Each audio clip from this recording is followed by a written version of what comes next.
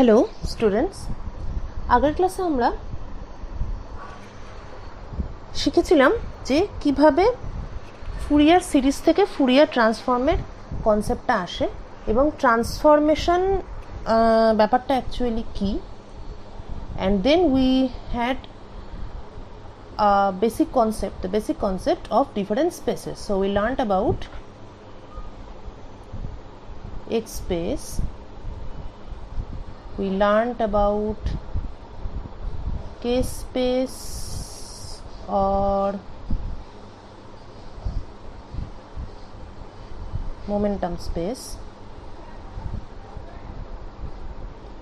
and we were introduced to the concept of time space and the corresponding frequency space, or physically more significant, the energy space, right? এবং the way of mapping and reverse mapping between the spaces is called Fourier transform.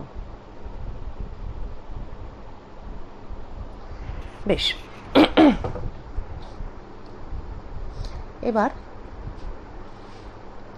Fourier ট্রান্সফর্মের formula আগেই বলেছে যে বিভিন্ন জায়গায় বিভিন্ন রকম থাকে, কিন্তু most standard, easy to use এবং মোস্ট পপুলার যেটা ফর্মুলা সেটা হচ্ছে Fourier transform of fx equal to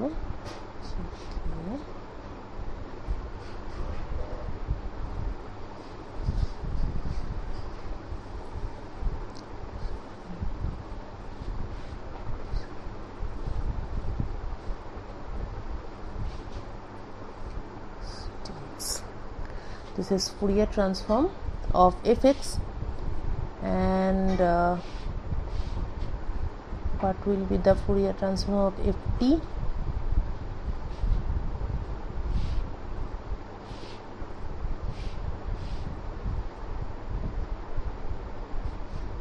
but এটা তো বেসিক ফিজিক্সের কনসেপ্ট, কিন্তু এটার বিভিন্ন জায়গায় অ্যাপ্লিকেশন আছে, যেমন সিগন্যাল ট্রান্সমিশন।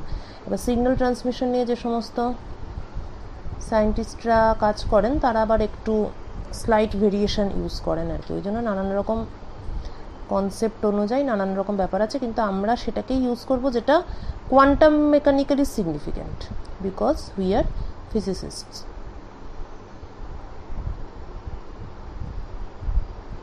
এই এটা হচ্ছে ফুরিয়ার ট্রান্সফর্ম, এবং reverse transform will be just the opposite. So okay, so let me keep any one of the forms, কেন না বোর্ডে এত জায়গা হবে না, এক্স আর টির মধ্যে যে কোনো একটাই আমরা রাখছি, এক্সটাই রাখি। এটা হচ্ছে Fourier transform, and the reverse will be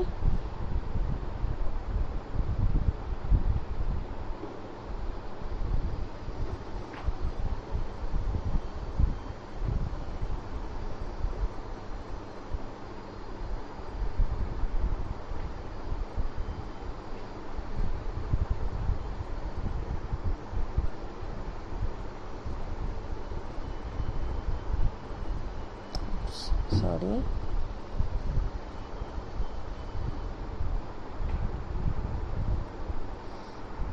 is t k, this is fx. Clear? এরপর লাস্ট লেকচারে দিয়েছিলাম কয়েকটা বেসিক এক্সাম্পল, যেখান থেকে আমরা বুঝতে পারবো what is the physical significance of Fourier transform. এক এক করে আসি। প্রথমে আমরা আসি Fourier transform of Gaussian.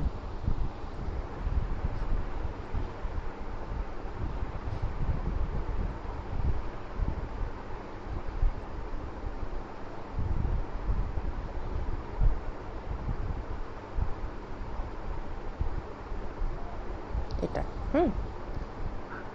তাহলে according to our formula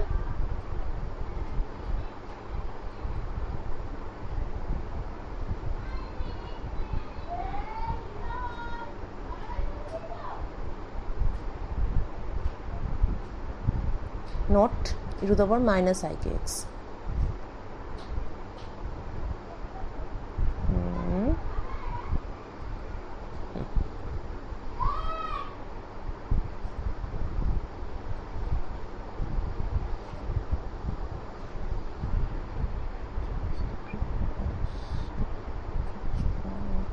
Dx dx. Okay. তাহলে এরপর we need a little bit of simplification.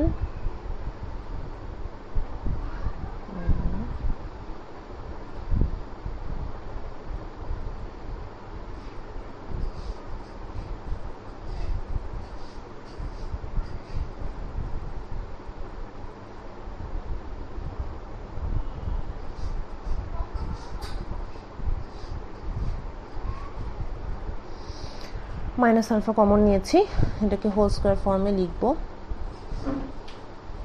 Whole square ফর্মে লিখতে হলে যেটা আমাকে করতে হবে, এটাকে লিখছি ভেঙে, এই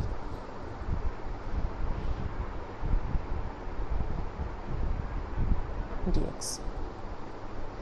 এবার x square plus 2 into x into ik by 2 alpha, সুতরাং this part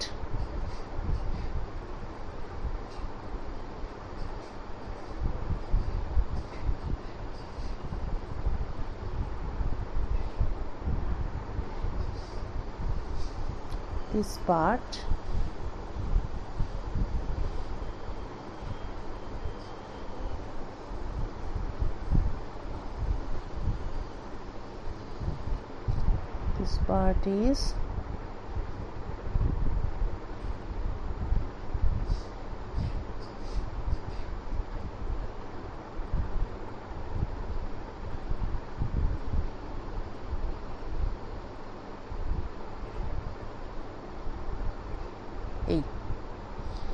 right. So it is x plus ik by 2 alpha whole square minus, মানে এই পর্যন্ত নিয়েছি, তারপরে এই টার্মটা i square minus minus i square will be minus 1, so it is plus 1, and k square by 4 alpha square. Okay,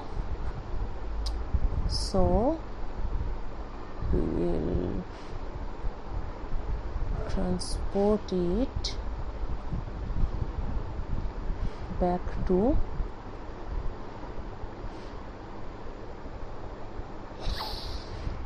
okay,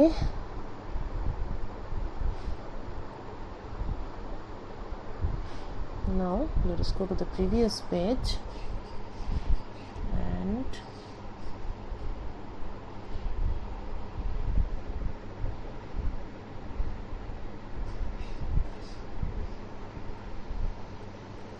you can import this. No, you cannot import. Okay, fine. Okay, so let us remember this expression and write it down here. So it is 1 by root over 2 pi to the power minus alpha k square by 4 alpha square k square by 4 alpha square and to the power minus alpha x plus ik by 2 alpha whole square dx.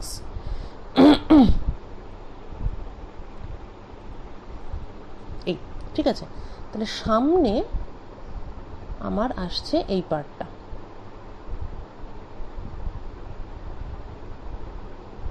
এই so in the Fourier transform of e to the power minus alpha x square সামনে আমরা পাচ্ছি 1 by root over 2 pi e to the power minus k square by 4 alpha, এটা আমরা সামনেটায় পাচ্ছি এবং তারপরে আমরা পাচ্ছি একটা integration and we will soon evaluate it. So let us evaluate this portion.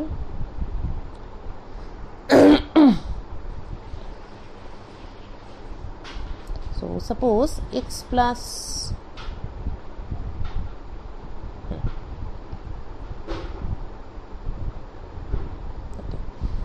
So let us consider x plus ik by 2 alpha u. এটা তোরা অলরেডি জানিস, কিন্তু তবুও আমি একবার রিপিট করছি। du square equal to v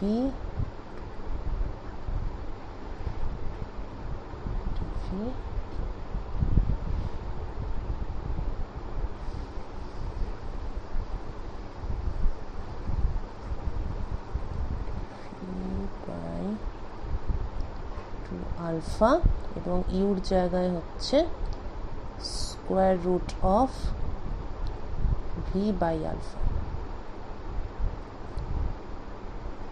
this so it is 1 by 2 root alpha v to the power minus half dv and this is equal to 1 by okay, so here it is minus infinity to plus infinity and we change the limits to 0 to infinity because our original function was even function.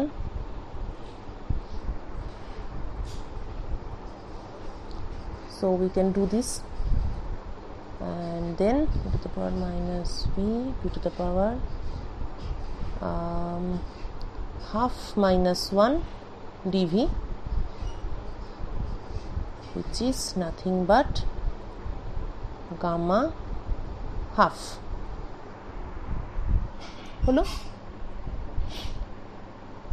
Gamma ফাংশনের formula এবং gamma half equal to আমরা জানি root পাই, সুতরাং এটা হলো root over pi by alpha.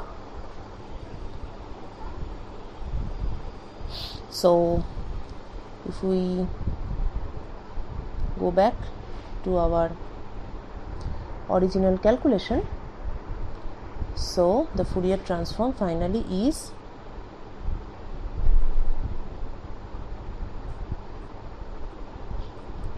root over pi by alpha, pi cancels out, so it is something like this.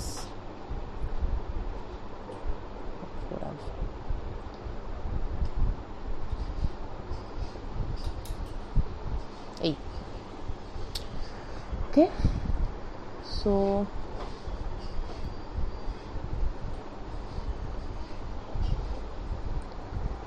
Fourier transform of Gaussian is another Gaussian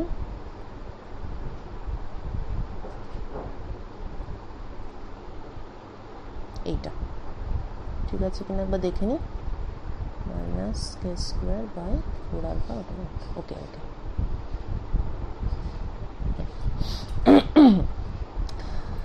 now if we try to plot these functions এটাকে যদি plot করি this is a Gaussian সুতরাং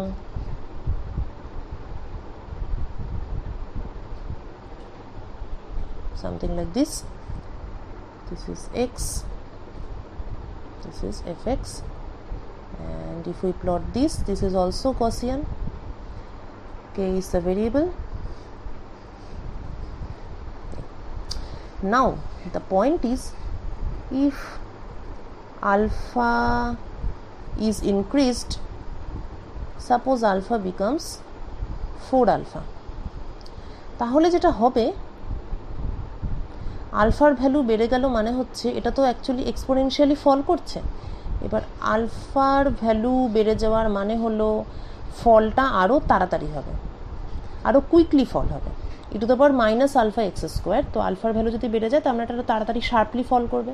তাহলে alpha যদি 4 alpha হয় তাহলে this will become this, the fall is sharper. It's not the proper one actually.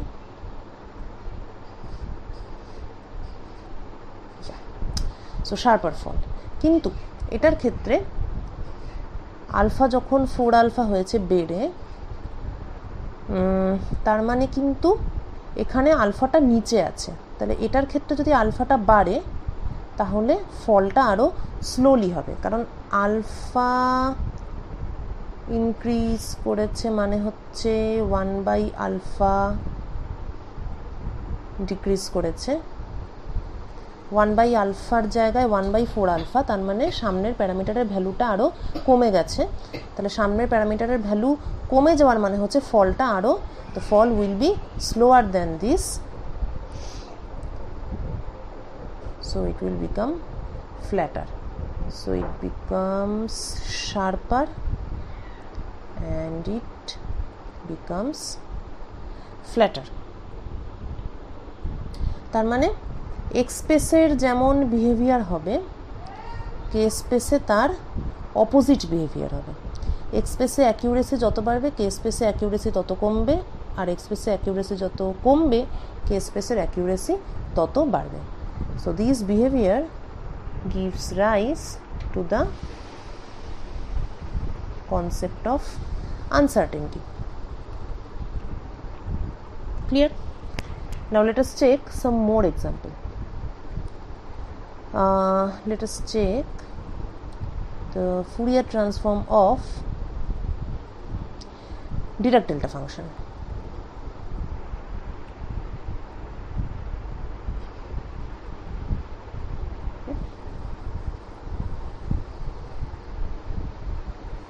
According to our formula, it is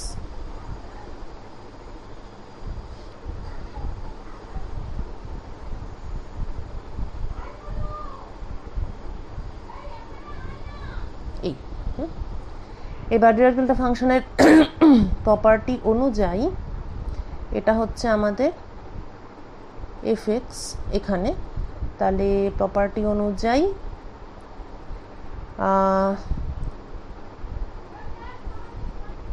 f0 বাইরে চলে আসবে,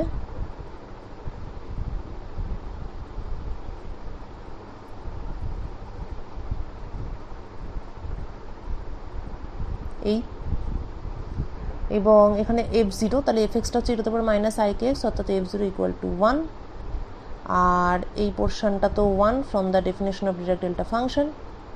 সুতরাং এই Fourier transform of Dirac delta function is a fixed value, so it is independent of k, এখানে কোনো k নেই। অর্থাৎ x স্পেসে যেটা কিনা প্রচণ্ড ডেফিনিট, প্রচণ্ড সার্টেন, কে স্পেসে সেটা টোটালি আনসার্টেন, সব জায়গায় এটার value constant, high level of certainty, সুতরাং কে স্পেসে ম্যাক্সিমাম লেভেল অফ আনসার্টেনটি, সব জায়গায় equal distribution. So again the principle of uncertainty is satisfied in terms of Fourier transform. তাহলে uncertainty principle is nothing but a mathematical relationship between Fourier spaces. Clear? Next, তাহলে concept of uncertainty মোটামুটি clear আমাদের কাছে। Next যেটা মানে important physical significance of Fourier transform, সেটা বোঝার জন্য আমাদেরকে এক্সের ফাংশনের বদলে একটু টাইমের ফাংশন নিয়ে স্টাডি করলে better. So a very important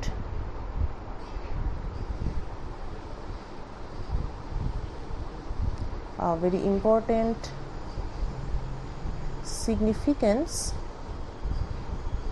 of Fourier transform is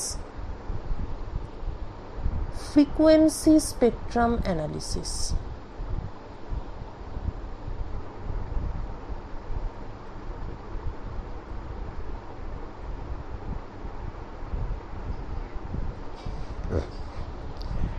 আচ্ছা, এই পার্টটাতে ঢোকার আগে আমি একটা ছোট্ট জিনিস আগে করে নেব, সেটা হলো, সেটা অবশ্য টাইম বা ওমেগা নয়, সেটা ইন জেনারেল এক্স এর ফাংশন হিসেবেই করছি। সেটা হলো হাউ টু এক্সপ্রেস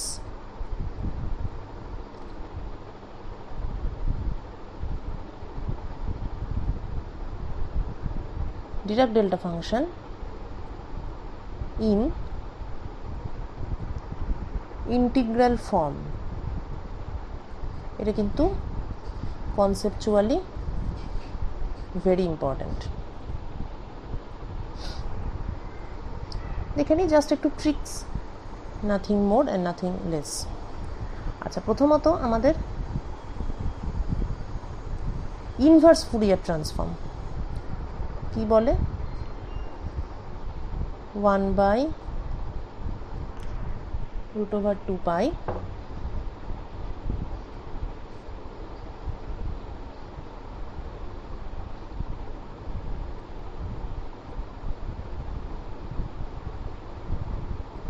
এই, this is our formula for inverse Fourier transform. আচ্ছা, এবার যদি আমি if I take my GK equal to 1, GK কে যদি 1 ধরা হয়, তাহলে the particular inverse Fourier transform for gk equal to 1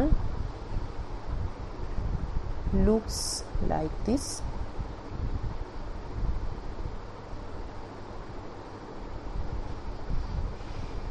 এই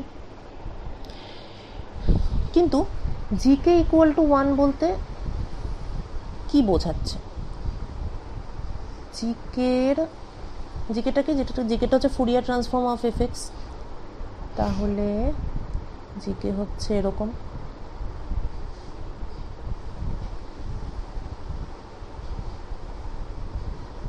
এই, এবং সেই জিকেটাকেই আমি 1 বলেছি, তার মানে এইটা জিকে ইকুয়াল টু 1 বলতে বোঝাচ্ছে FX e to the power minus ikx dx 1/√2π, this is equal to 1।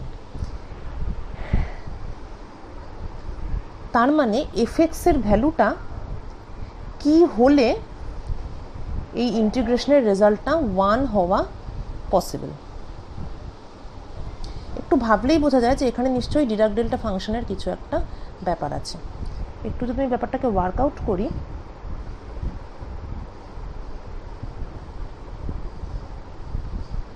এফএক্সের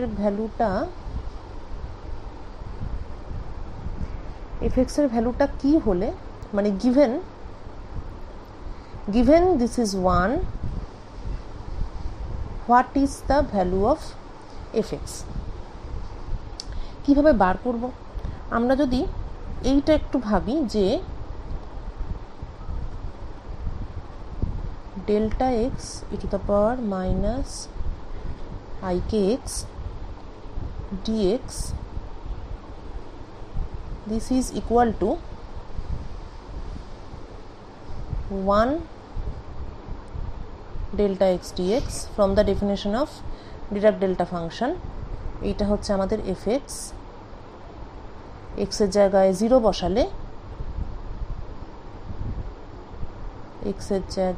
0 বসালে আমরা 1 পাচ্ছি, এটা বাইরে বেরিয়ে আসবে, আর এই বাকি পোর্শনটা এমনিতেই 1, সুতরাং এটা হচ্ছে 1। এই রিলেশনটাকে আমি যদি ভালো করে দেখি তাহলেই বুঝতে পারবো যে হিয়ার, মানে since this is equal to 1, therefore in the top equation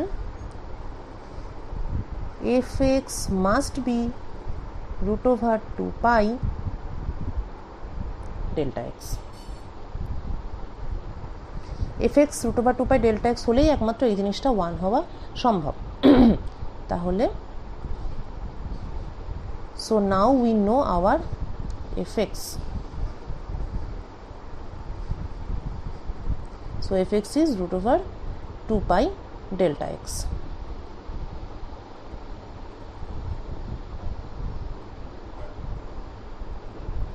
Okay. তাহলে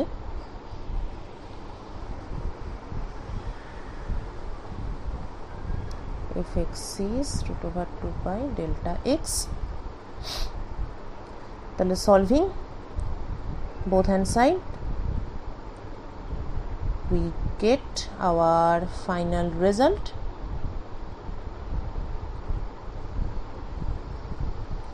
which is Dirac delta function can be written as an integral form. Very, very, very important result. You will use this many times afterwards. This is very important. Please remember this and also remember the proof well. আচ্ছা, এবার এই জিনিসটাকে use করে আমরা কিছু কিছু Fourier transform try করব। যেমন using this we will try Fourier transform of e to the power I omega t cos omega t sin omega t, and afterwards we will be a bit more ambitious এবং তখন আমরা try করব complicated function like this. Okay, acha, so first let's start with e to the power I omega t.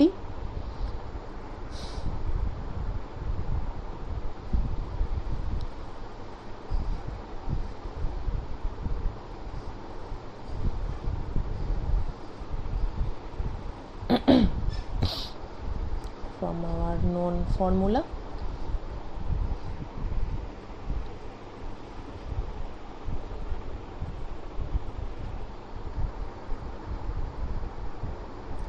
আচ্ছা, এখানে আমরা ওমেগার বদলে omega not use করছি, কারণ এই ওমেগা ইকুয়াল হয়ে গেলে আমরা আর কিছু ইন্টিগ্রেট করতে পারবো না, বা আমরা কিছু ডিটারমাইন করতে পারবো না। কিন্তু পরে ইকুয়ালিটি বা নন ইকুয়ালিটির কেসটা আলটিমেটলি ফাইনাল রেজাল্টে চলে আসবে।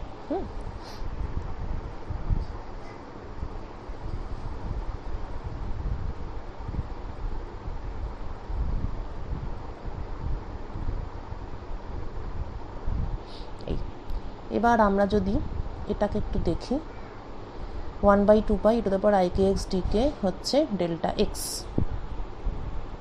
তাহলেই আমরা বুঝতে পারবো যে এটাকে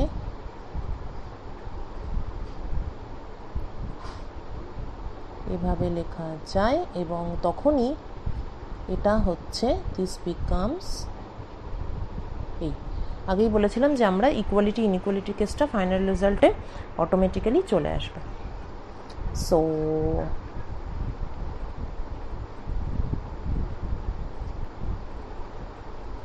দিস ইজ আওয়ার রেজাল্ট।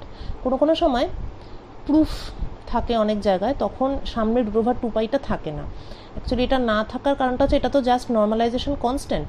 তো এখানে আমরা ফুরিয়ার ট্রান্সফর্মে যেমন এখানে সামনে 1/√2πটা ইউজ করছি, অনেক সময় সামনেটা কিছুই থাকে না। মানে বলতে চাইছি যে এই যে ফুরিয়ার ট্রান্সফর্মের যে বেসিক ফর্মুলা এই যে দুটো আছে, তো এখানে একটু আগের ওই ডেরিভেশনটা মনে করলে বুঝতে পারবি, সেখানে আছে আমি দেখাচ্ছি। আমাদের আগের ক্লাসটা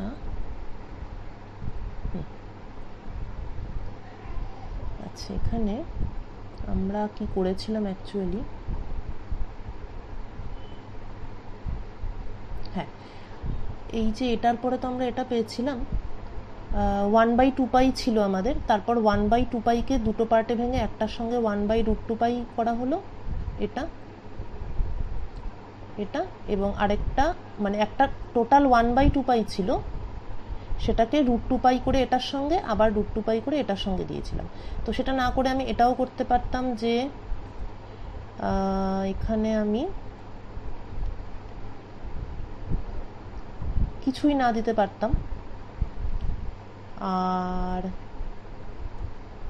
এখান থেকে আমি তাহলে পুরো 1/2πটাকেই আমি বলতে চাইছি এটার সঙ্গে দিতে পারতাম, বা উল্টোটা আরও করা যেতে পারতো, 1/2πটা পুরোটা এখানে দিয়ে এখান থেকে ব্যাপারটাকে পুরোটা তুলে দেওয়াও যেত, 1/2π। তো অনেক রকমভাবে করা যায়, মানে এটা একটা নর্মালাইজেশন কনস্ট্যান্ট, টোটাল প্রোডাক্টে 1/2π থাকতে হবে। এবার ভাঙাটাকে যে কোনো রকমভাবে ভাঙা যেতে পারে। তো কীরকমভাবে আমি ব্যাপারটাকে ব্রেক করছি তার উপর ডিপেন্ড করবে ফুরিয়ার ট্রান্সফর্ম আর করেসপন্ডিং ইনভার্স ফুরিয়ার ট্রান্সফর্মের ডেফিনেশনটা কি। ক্লিয়ার? তো এবার ফলে বুঝতেই পারছো যে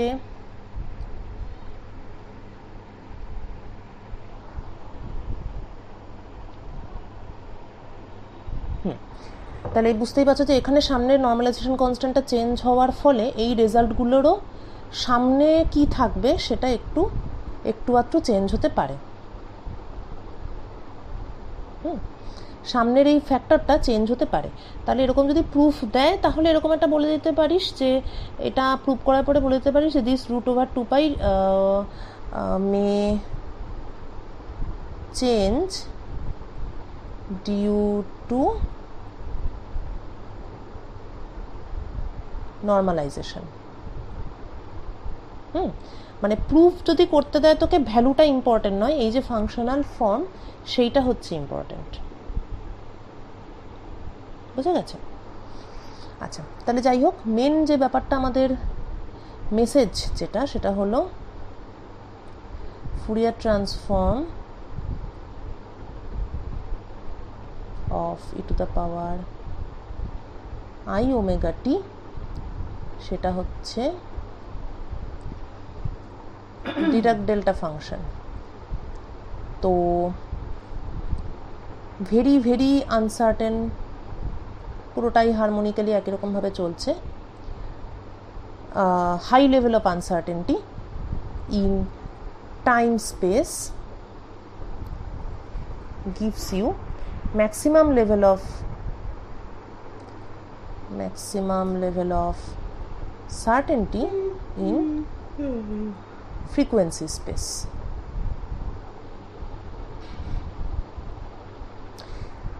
একটা ইম্পর্টেন্ট জিনিস I would like you to note, সেটা হলো আমার অরিজিনাল ফাংশনটা কি ছিল, e⁻i⁻t। তো সেখানে একটাই ফ্রিকোয়েন্সি ছিল, কেননা একটাই সাইন বা কস ওয়েভ, একটাই ফ্রিকোয়েন্সি। কিন্তু এই যে একটাই ফ্রিকোয়েন্সি ছিল, এটা আমি বলছি, এটা আমি অ্যাকচুয়ালি কীভাবে বলছি, আমি এই ছবিটা দেখে যেহেতু আমি জানি যে একটাই ফ্রিকোয়েন্সি থাকলে সাইন বা কস দেখতে এমন হয়, সেটা আমি জানি বলেই তো আমি বলতে পারছি যে একটাই ফ্রিকোয়েন্সি প্রেজেন্ট। কিন্তু এটাকে ম্যাথমেটিক্যালি বা গ্রাফিক্যালি সুন্দরভাবে কখন আমরা দেখাতে পারছি, যখন আমি টাইম স্পেস থেকে ফ্রিকোয়েন্সি স্পেসে যাচ্ছি। ফ্রিকোয়েন্সি স্পেসে যাওয়া মাত্র আমাকে ক্লিয়ারলি দেখিয়ে দিচ্ছে যে এখানে একটাই মাত্র frequency component present at omega equal to omega naught. Single frequency is present here. তার মানে কোনো একটা গিভেন সিগন্যাল তো অনেক রকম হতে পারে, এরকম একটা সুন্দর ভালো দেখতে সিগন্যাল হতে পারে, কিংবা একটা প্রচণ্ড খারাপ দেখতে সিগন্যালও হতে পারে।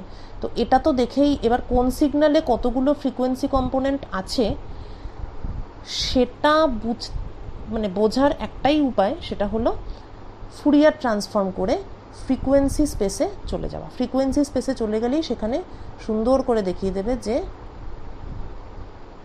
কোন কোন ফ্রিকোয়েন্সি কম্পোনেন্ট আছে এবং কোন ফ্রিকোয়েন্সি কম্পোনেন্টের স্ট্রেংথ কত। সব ফ্রিকোয়েন্সি কম্পোনেন্টের অ্যাম্প্লিটিউড একই হতে পারে তার তো কোনো মানে নেই। আমরা ওয়েভের সুপারপোজিশন অনেক রকম পড়েছি এবং আমরা দেখেছি যে গ্রুপ অফ ওয়েভ আমরা যখন বানাই, আমরা যখন ওয়েভ প্যাকেট কনসিডার করি, তখন আমরা কিন্তু এক একটা ওয়েভ কম্পোনেন্টের এক এক রকম অ্যাম্প্লিটিউড হতে পারে, তাদের সুপারপোজিশন হয়ে ওয়েভ প্যাকেট হয়। So this is a wave packet, এবং এর মধ্যে কোন ফ্রিকোয়েন্সি কম্পোনেন্ট প্রেজেন্ট এবং কার কত অ্যাম্প্লিটিউড সেটা যদি বুঝতে হয়, তাহলে আমাকে ফুরিয়ার ট্রান্সফর্ম করে টাইম স্পেস থেকে ফ্রিকোয়েন্সি স্পেসে যেতে হবে। So Fourier transform is something like frequency spectrum analysis. একটা সিগন্যালকে ভেঙে কোন ফ্রিকোয়েন্সি কম্পোনেন্ট কত স্ট্রেংথে প্রেজেন্ট আছে সেটা বোঝার physical and mathematical way is Fourier transform. আচ্ছা, এবার e⁻i⁻t যখন জেনেই গেছি, তখন স্বাভাবিক কিউরিসিটি অনুযায়ী আমরা cos ওমেগাটির ফুরিয়ার ট্রান্সফর্ম করে ফেলি।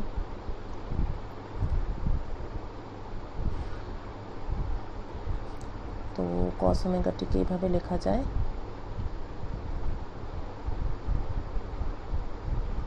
এই, এবং ফুরিয়ার ট্রান্সফর্মে লিনিয়ারিটি প্রপার্টি অনুযায়ী, সেই প্রপার্টিটা আমরা পরের লেকচারে ডিসকাস করব।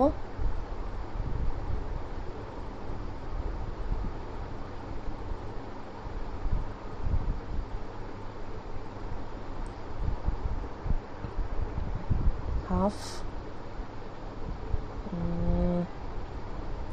ওভার 2 এই প্লাস ডিরাক ডেল্টা এই। তো সুন্দরভাবে দেখা যাচ্ছে যে this is my signal in time domain and this is my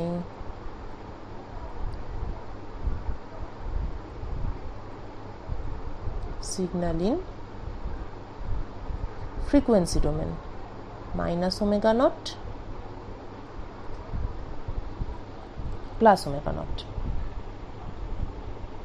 বুঝতেই পারছো যে cos ওমেগা টি মানে হচ্ছে এখানে মাইনাস ওমেগা প্লাস ওমেগা দুটোর জন্যই এই সিগন্যালটা ইজ পসিবল, বা this signal represents two frequencies plus omega and minus omega. ঠিক সেই জিনিসটাই আমরা কিন্তু ফ্রিকোয়েন্সি স্পেকট্রাম অ্যানালিসিসে ওমেগা স্পেসে আমরা এক্স্যাক্টলি সেই জিনিসটাই দেখতে পাচ্ছি। ন্যাচারাল কিউরিসিটি হতেই পারে যে তাহলে সাইন ওমেগাটির ক্ষেত্রে কি হবে।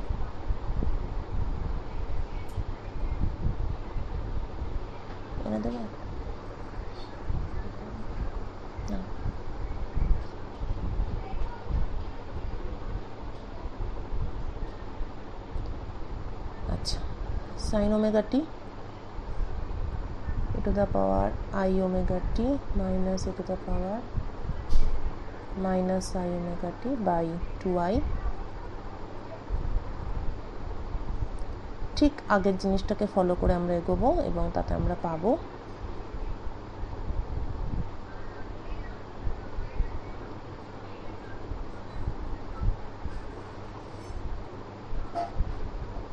এই ভেরি ইন্টারেস্টিং টাইম ডোমেনে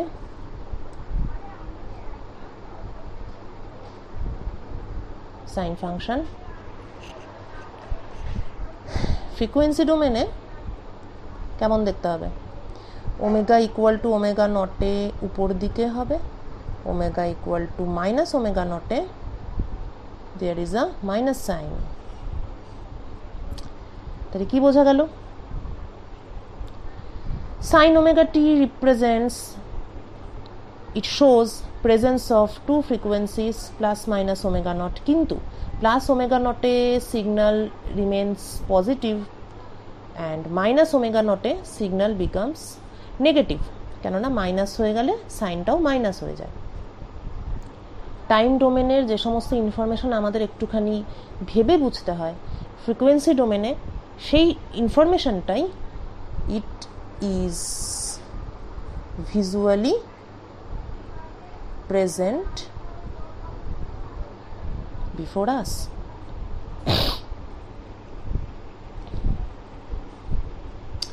আরেকটা এক্সাম্পল নেওয়া যাক। 2 cos 3/2 omega t cos half omega t, এটার যদি ফুরিয়ার ট্রান্সফর্ম করতে চাই, প্রথমে বলি যে তোরা পাইথন শিখেছিস গ্রাফ প্লট করতে, তো প্লট করলে দেখবি যে এটা দেখতে এরকম হবে।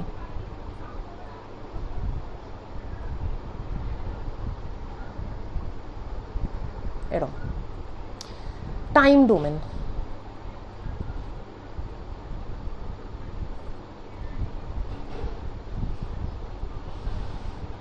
টাইম ডোমেন এরকম দেখতে।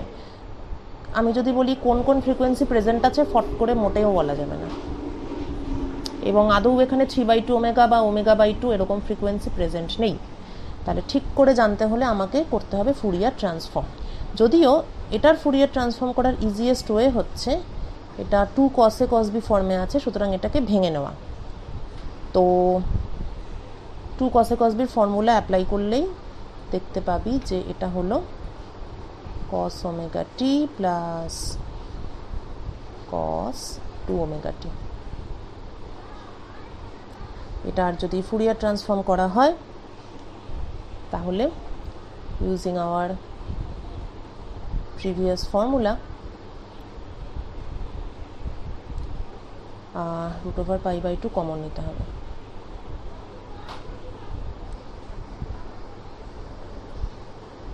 প্রিভিয়াস ফর্মুলা কনসিডার করলে আমরা পাবো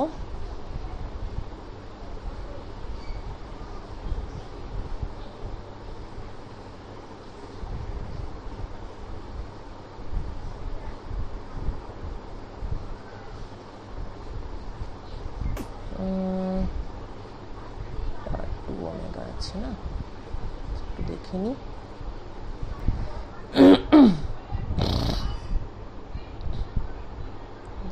omega t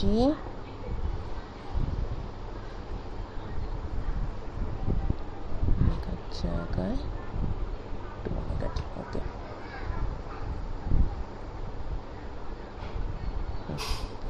আচ্ছা, এটা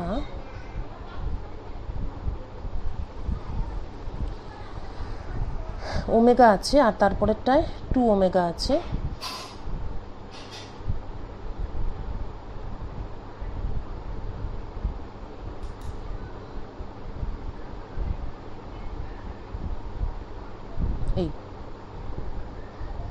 এইরকম হবে ব্যাপারটা। তাহলে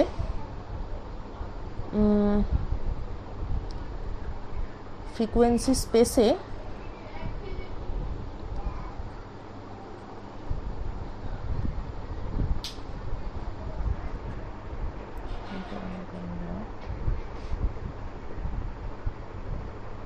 ওকে, ফ্রিকোয়েন্সি স্পেসে যদি আমি প্লট করি, যদি ওমেগাটাকেই আমি ভেরিয়েবল রাখি, তাহলে আমরা এখানে 4টে ডিরাক ডেল্টা ফাংশন পাচ্ছি। একটা পাচ্ছি minus omega not plus omega নটে, এবং আরেকটাতে আমি পাচ্ছি 2 omega equal to omega not, অর্থাৎ omega equal to omega not by 2। তার মানে একটা minus omega not plus omega not, আরেকটা হচ্ছে minus omega not by 2 and plus omega not by 2।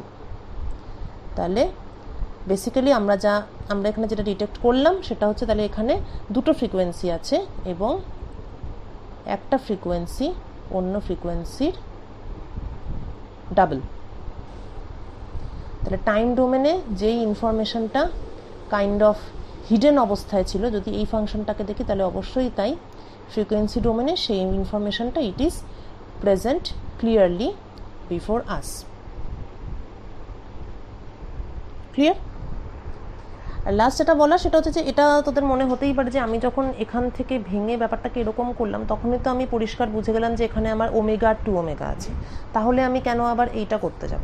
তো এখানে আমার উত্তর এটাই যে আমি এখানে নিয়েছি খুবই simple example, so that we can plot the functions, we can visualise and basically we can easily plot the functions. সেইভাবেই এক্সাম্পলগুলো নিয়েছি। তার জন্য এটা দেখে মনে হচ্ছে যে ফুরিয়ার ছাড়াই এটা করা যাবে, কিন্তু প্র্যাকটিক্যাল হচ্ছে যে আমি তোদের দেবো অ্যাসাইনমেন্ট, যখন খুব ক্রিটিক্যাল টাইপের সিগন্যাল নিয়ে যখন তোরা কাজ করবি, তখন দেখবি যে ফুরিয়ার ট্রান্সফর্ম করলেই ব্যাপারটা সব থেকে ইজিলি বোঝা যাচ্ছে। সবসময় জিনিসটা এত স্ট্রেট ফরওয়ার্ড হবে না যে একটা ছোটো প্লাস মাইনাস করে নিলেই আমি ফ্রিকোয়েন্সি কী কী প্রেজেন্ট আছে ফট করে বুঝে গেলাম।